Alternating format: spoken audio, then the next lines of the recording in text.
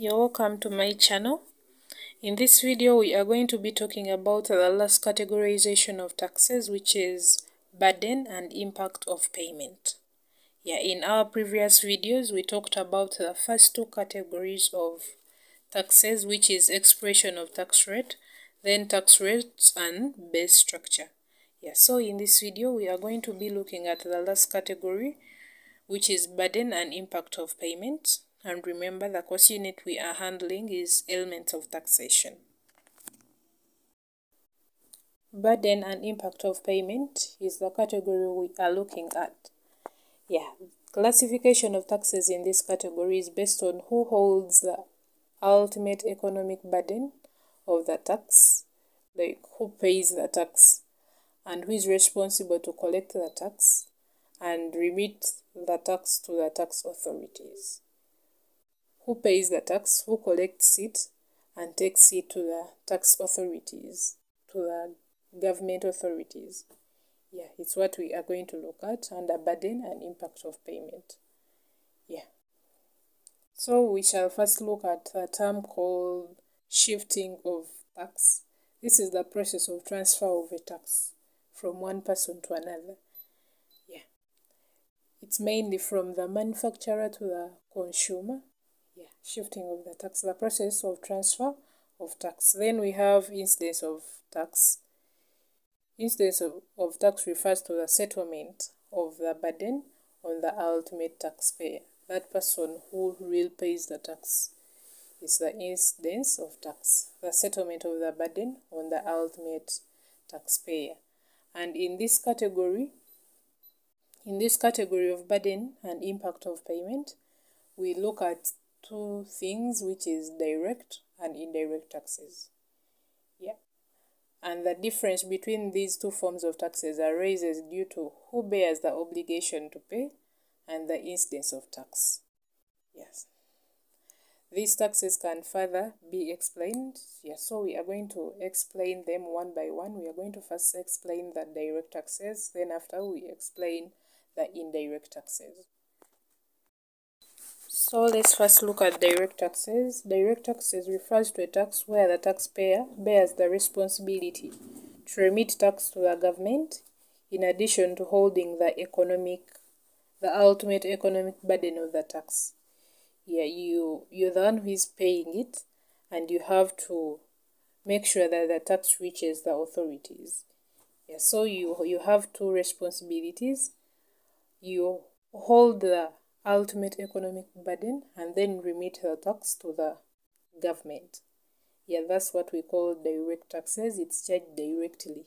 It's mainly charged on business income and employment income, e.g. pay as you earn, corporation tax, capital gains tax, rental tax. And those are some of the examples of direct taxes. Let's look at the advantages of direct taxes. First is that it's equitable. It's equitable in that there is social justice in allocation of the tax burden in case of direct taxes. They are based on the principle of ability to pay, because most of the times it's always charged on business income and employment income. They charge you tax according to how you earn, according to how much money you make in your business, or according to how much you earn as your salary. So it's equitable. There is social justice in allocation of the tax burden. Then another advantage is certainty. As far as direct taxes are concerned, the taxpayer is certain as to how much he is expected to pay, as the tax rates are decided in advance. So the taxpayer always know how much they are supposed to pay. So there is certainty, there is equity, and then another advantage is relatively elastic. Direct taxes are relatively elastic. They increase with an increase in income or wealth of individuals and companies. If they increase your salary, they also increase your employment income. Employment tax. If your profits increase as a company, the tax that you pay also increase. So it's relatively elastic. It increases with the increase in the income and wealth of individuals. Yeah, then it creates public consciousness. They have an educative value. In case you pay direct taxes, you are always like keen. You want to know what they're using your taxes for. So you pay attention to public issues. Yeah, so it creates public consciousness. Then another advantage is economical. Direct taxes are generally economical to collect. For instance, in case of personal income tax, the tax can be deducted at source from the income or salaries of individuals. Therefore, the government does not have to spend much in tax collection. Yeah, it doesn't have to spend much in tax collection, so it's economical. And lastly, anti-inflationary. Direct taxes can help to control inflation. Yeah, if inflation is high, in the periods of inflation, the government may increase the tax rate in order to reduce on people's disposable income. Yeah, so it can help to control inflation in an economy, and those are the advantages of direct taxes. We have anti-inflationary, economical, creates public consciousness, relatively elastic, certainty, and then equitable. Let's look at the disadvantages or demerits of direct taxes. The first disadvantage is tax evasion.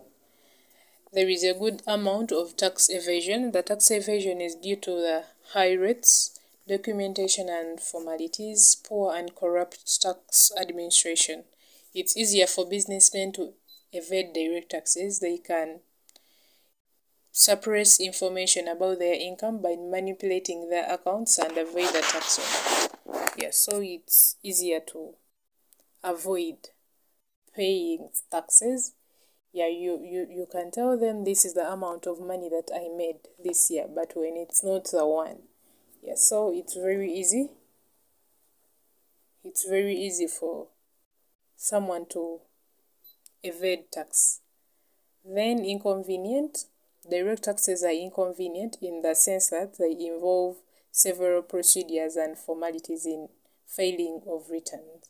When people are required to pay a sizable part of their income as tax, they feel very much hurt as their propensity to evade tax remains high.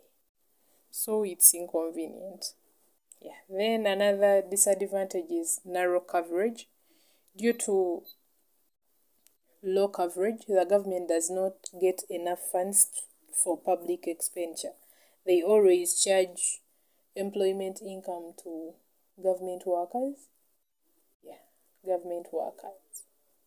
Government workers and people in registered companies, something like that. So it has a narrow coverage. Yeah, some people are not taxed on their employment income. Then it affects capital formation. Direct taxes can affect savings and investment. Due to taxes, the net income of people gets reduced. Yeah, this in return reduces savings. Reduction in savings results into low investment. The low investment affects capital formation in the country. Then it affects the willingness and ability to work.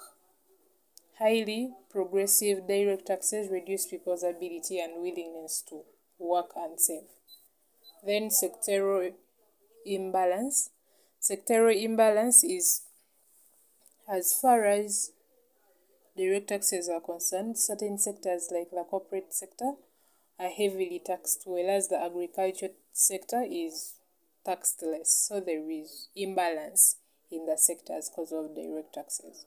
So those are the disadvantages of direct taxes: sectoral imbalance, effect on willingness and ability to work, affects capital formation, narrow coverage, inconvenient, then lastly, tax evasion.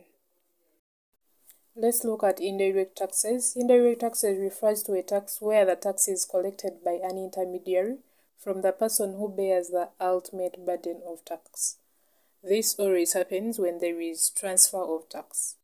Yeah, the manufacturer transfers the burden of paying the tax to the consumer, so he has to collect the tax from the consumer and remit it to the government authorities.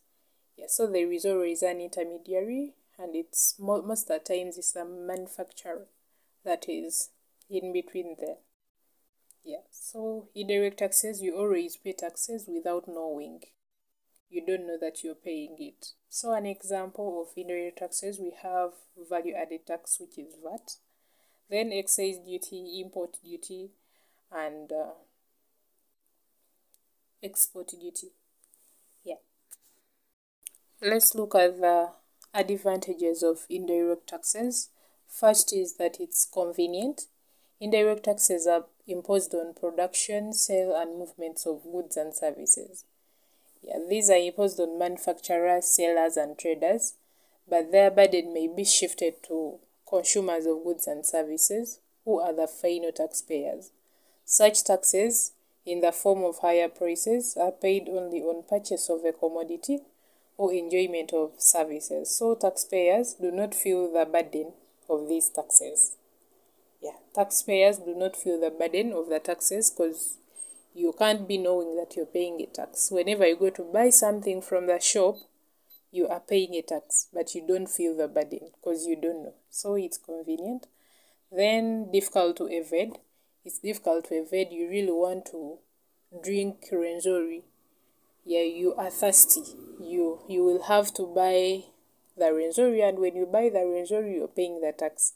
So it's difficult to evade since they are inbuilt.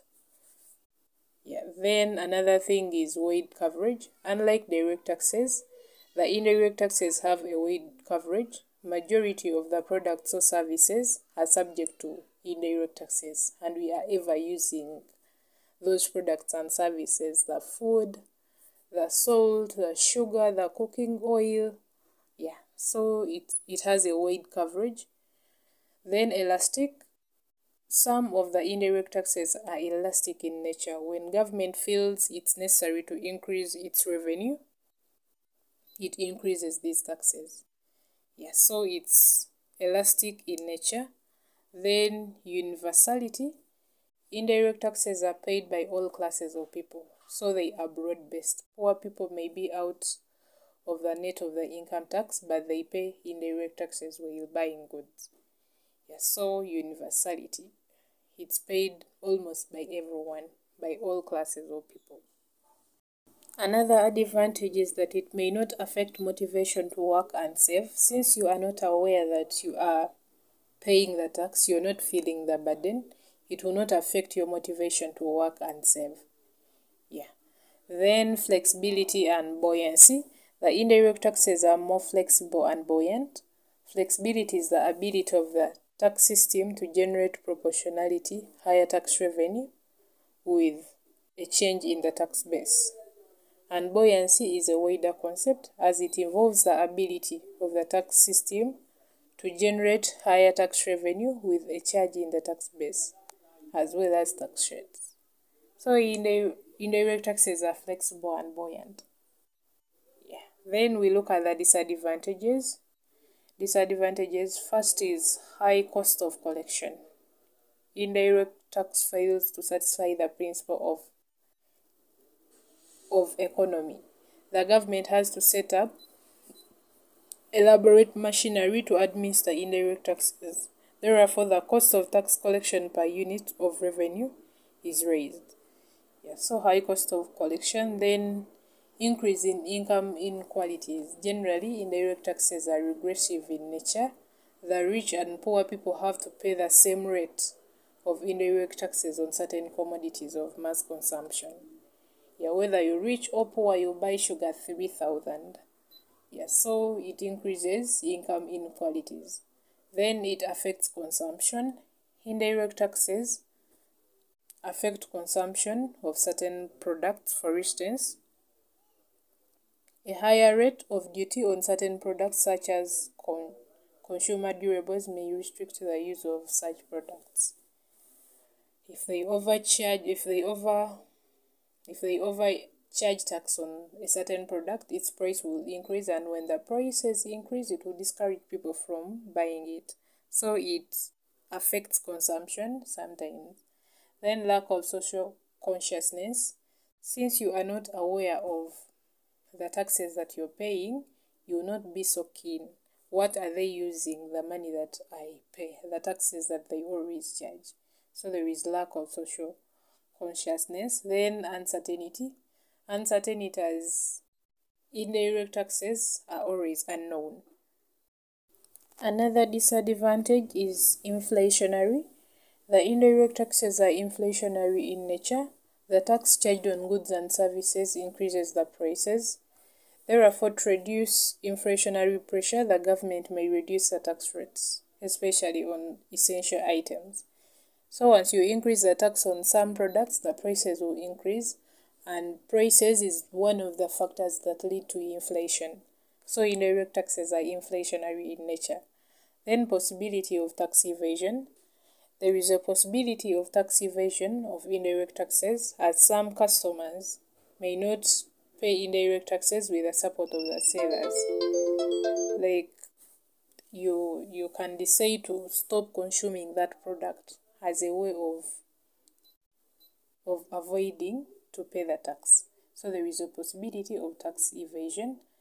Yeah, and those are the disadvantages of indirect taxes. First is high cost of collection. It affects consumption, lack of social consciousness, uncertainty, inflationary, then possibility of tax evasion. So that was all about the last categorization of tax, which is the burden and impact of payment. Thanks for watching. Don't forget to subscribe, like, comment, share with your friends, and watch my next video. We shall be talking about the differences between direct and indirect taxes. Yeah, and it will be the last thing that we look at in this topic. Then after we shall go to topic 2.